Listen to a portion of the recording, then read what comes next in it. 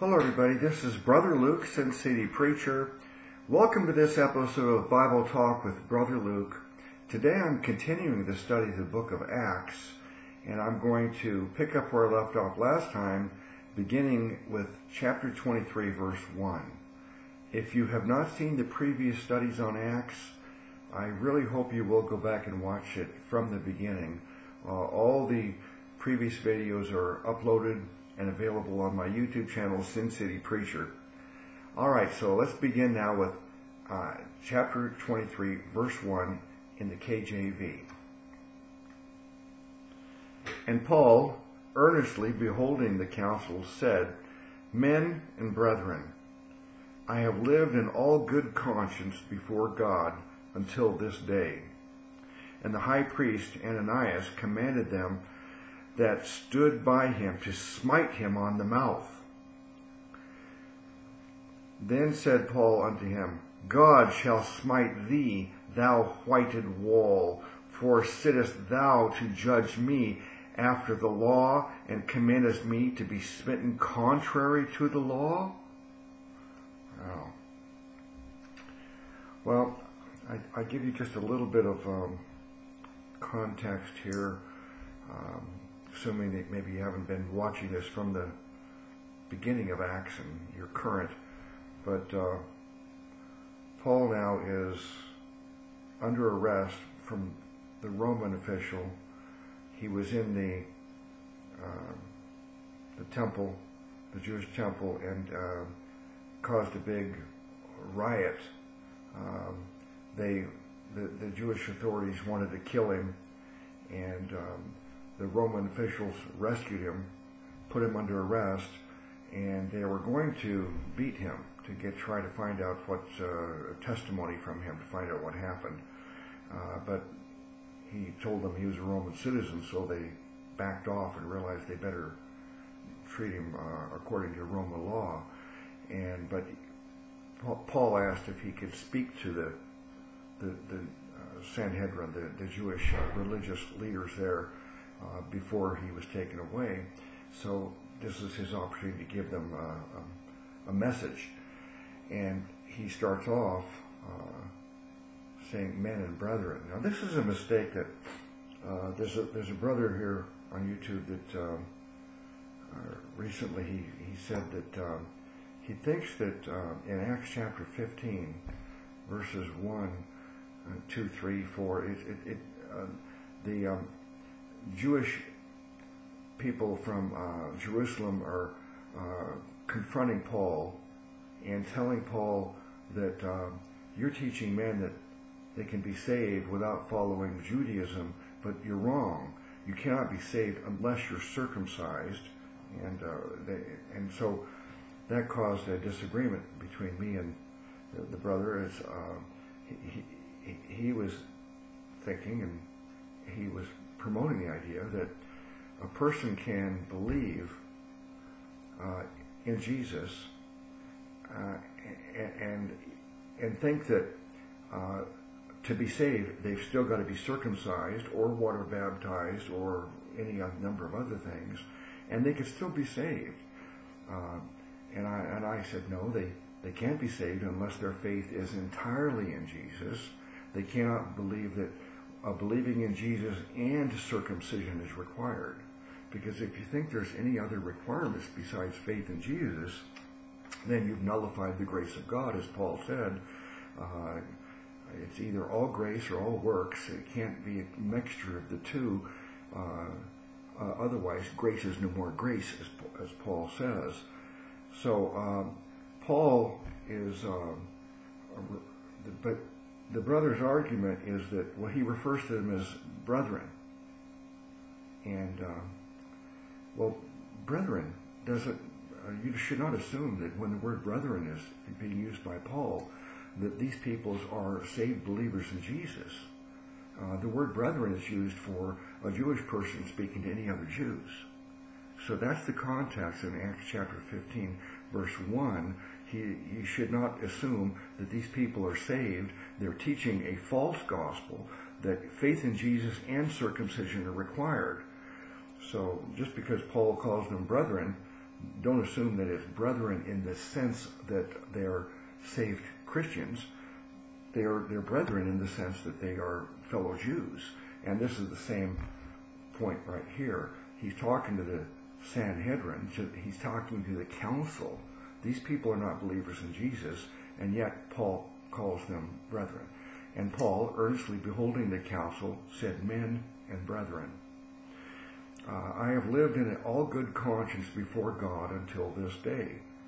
And high priest Ananias is not a saved Christian.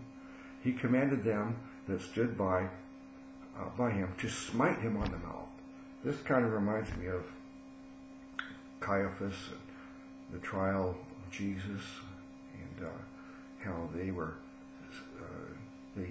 also hit Jesus in the mouth when he was before the council, because they didn't like his answer.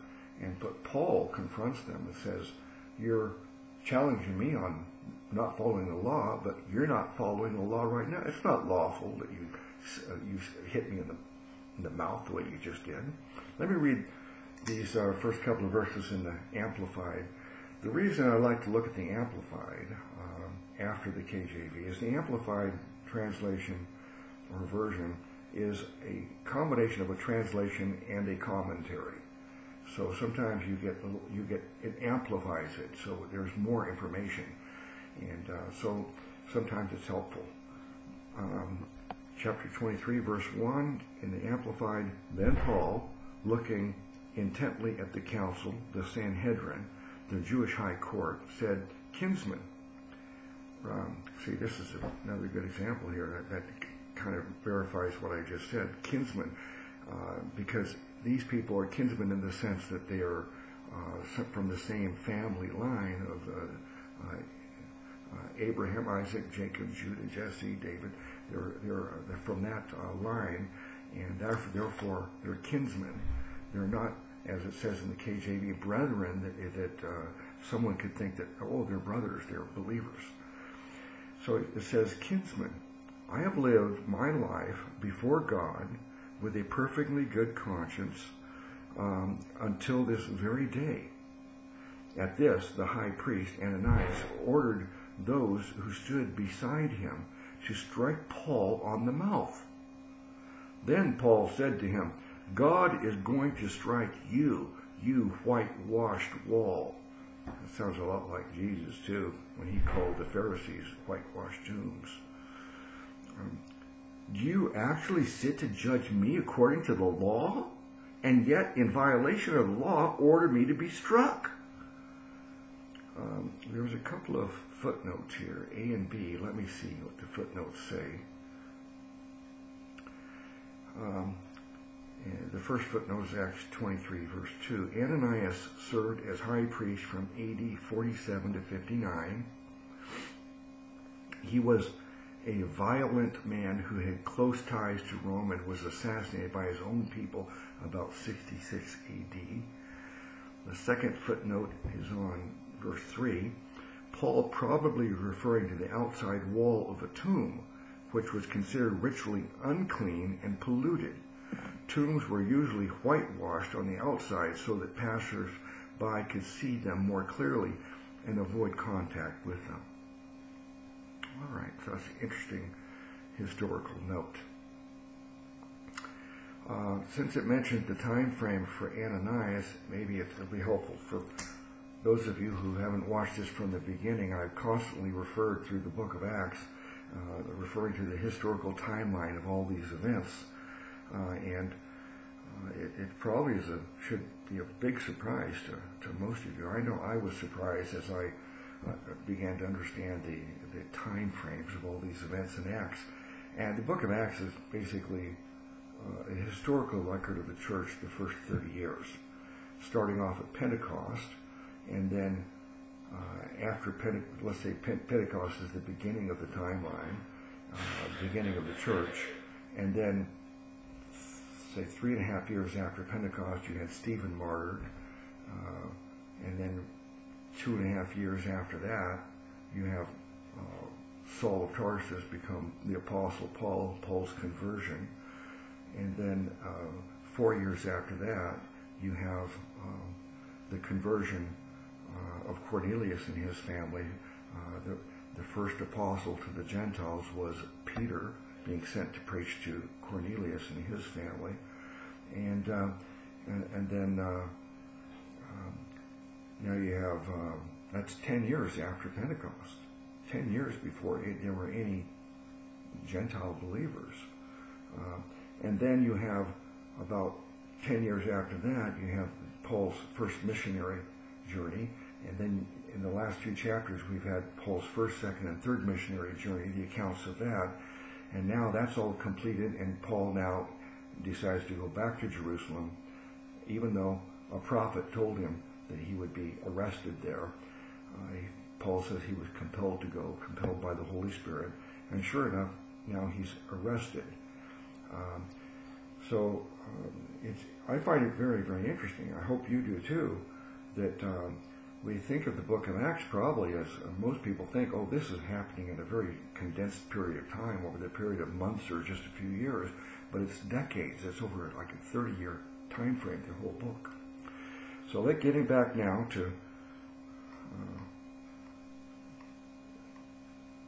the next verse in the KJV, verse 4, and they that stood by said, revilest thou God's high priest? Then said Paul, I wist not, brethren, that he was the high priest, for it is written, thou shalt not speak evil of the ruler of thy people. Now it says, I wist not, brethren, that he was the high priest. And does that mean Paul did not know that he was the high priest? Let's see how it says it in the Amplified. Verse 5. Paul said, I was not aware, brothers, that he was high priest. Okay, so I find that interesting because I believe this is the same Ananias, even though it's 20 years later. The trial of Jesus, you had Caiaphas. I believe Ananias was the father-in-law of Caiaphas. And of course, Paul was being a protege and a student of Gamaliel, the most learned teacher in Judaism at the time. And so Paul should have been very current of all these officials. Perhaps this is another Ananias, I don't know, but I find it surprising that Paul does not know. Or maybe he knows Ananias is the high priest, but he doesn't know that this particular person is Ananias. Verse 6. But when Paul perceived that one part were Sadducees and the other Pharisees, now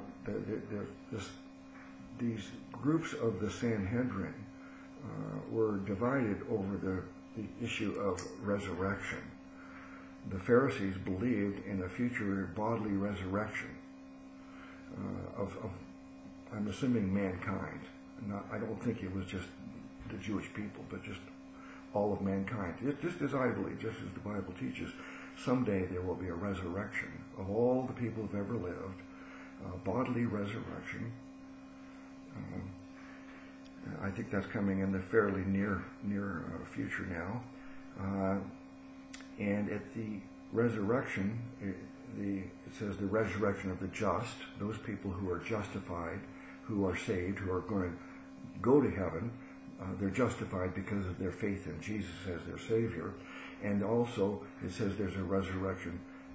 I believe this is a simultaneous resurrection of the unjust, those people who are not justified, who never put their faith in Jesus, and therefore their only hope is that they could go before God and say that I'm perfect, I've never sinned. And of course, they can never win that argument because everybody sinned.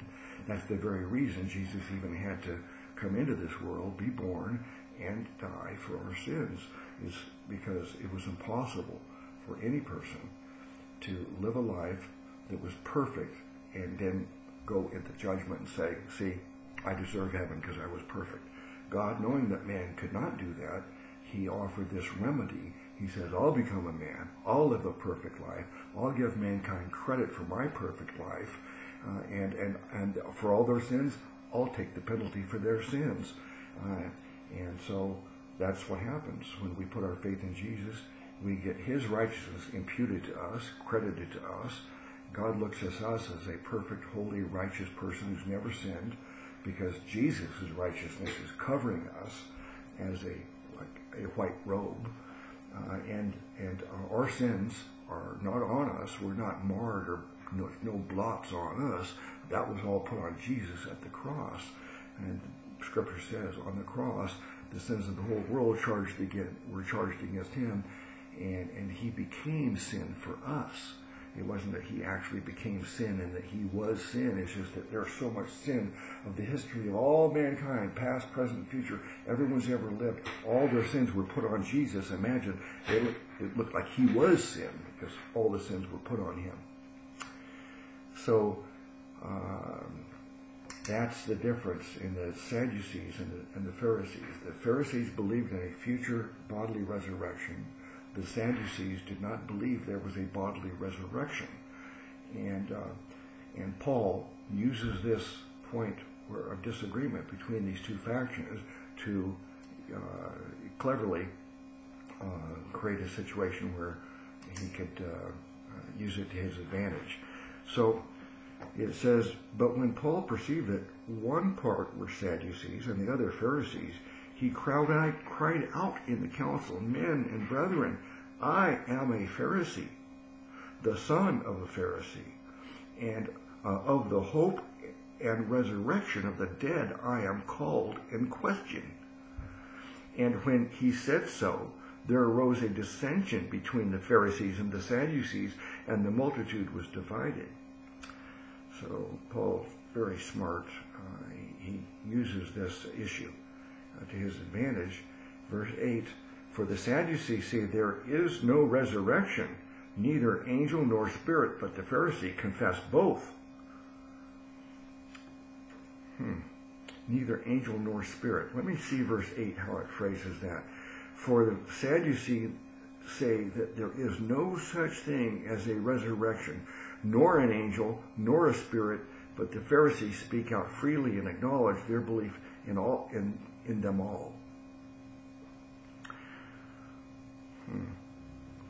So I'm not sure what it means here when it says the Pharisees don't believe in a resurrection, nor an angel, nor a spirit.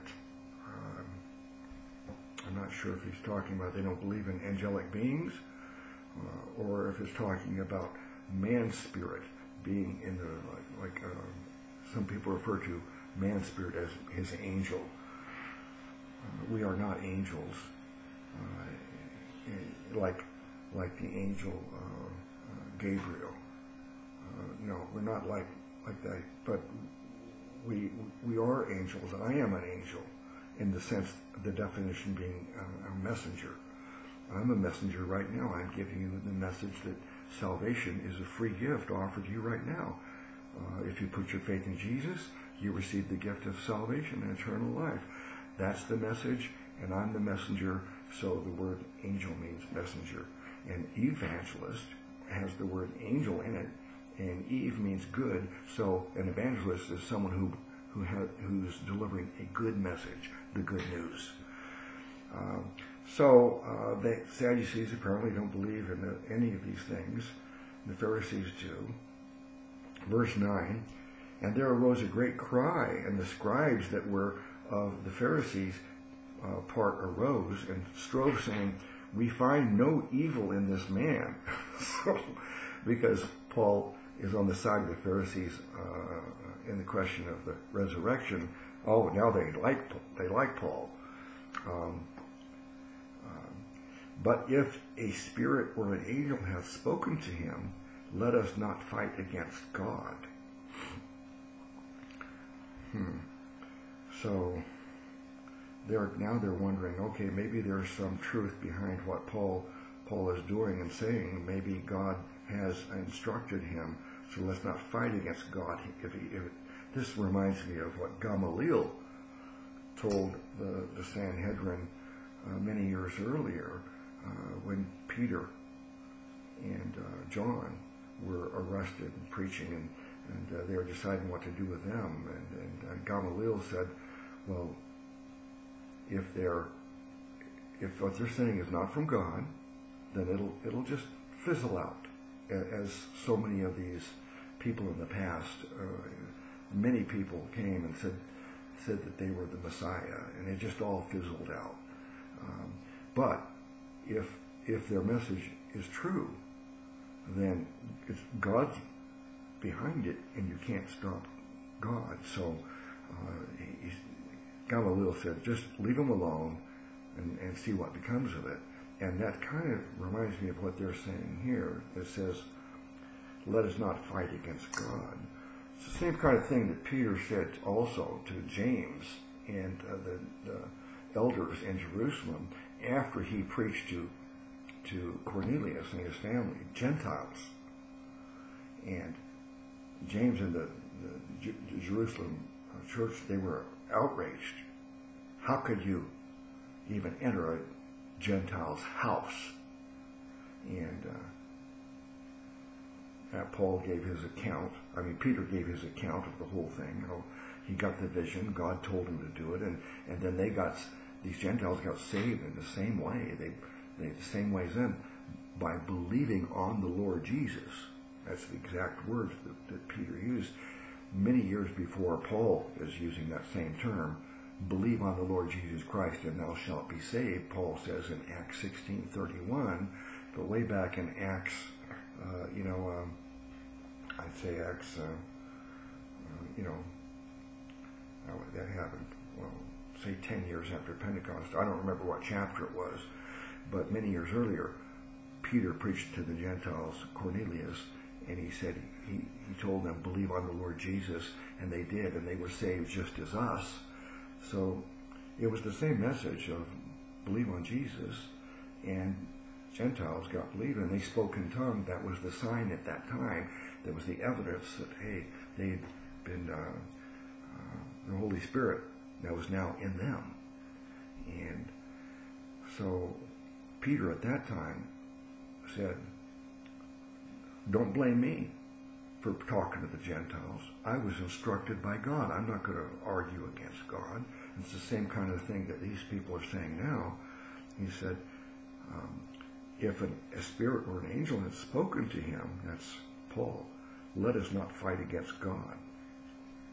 Verse 10, and when there arose a great dissension, the chief captain, this is the Roman authority, the chief captain, fearing lest Paul should have been pulled in pieces of them, commanded the soldiers to go down and to take him by force from among them and to bring him into the castle. And the night following, the Lord stood by him and said, be of good cheer, Paul, for as thou hast testified of me in Jerusalem, so must thou bear witness also at Rome. Okay, this is really an interesting verse here, because the way it's phrased, I could very easily take it exactly literally that Jesus appeared to him bodily again at this time. It says, and the night following, the Lord stood by him and said. So this was not just merely the Lord speaking to Paul. Paul got some kind of a clear audio, message. He heard God speaking to him, Jesus speaking to him. It wasn't a vision where he just saw him, but no, he actually was there, standing by Paul, and said, be of good cheer, Paul, for as thou hast testified of me in Jerusalem, so must thou bear witness also at Rome. Okay. I think that's a good place to stop for today.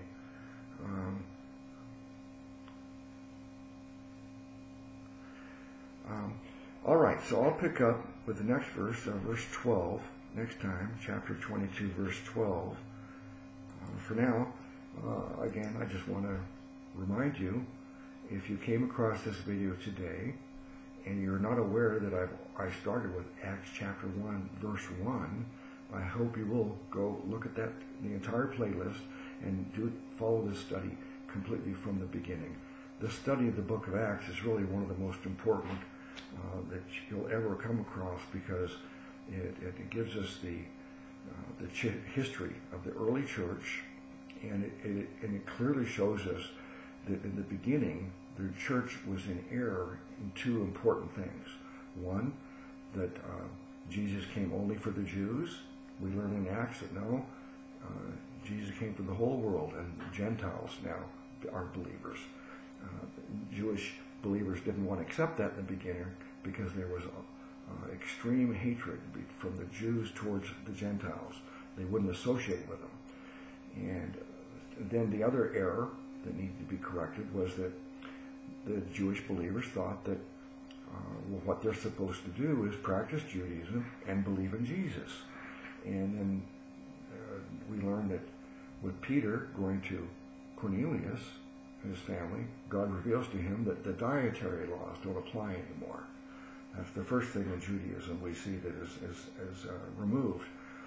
And then later on we find out that circumcision is not required. And then all of the Mosaic laws, and then temple worship, animal sacrifices, but that's established in Galatians and especially in Hebrews.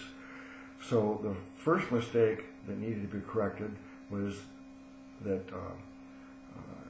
Christianity was for the whole world, not just for Israel and the Jews, and that in Judaism, this religious practices was not only was it not required, but it must be discarded, because you cannot divide your faith between Jesus and practicing religion. All right, thank you for watching. Bless you in the name of our great Savior God, Jesus Christ.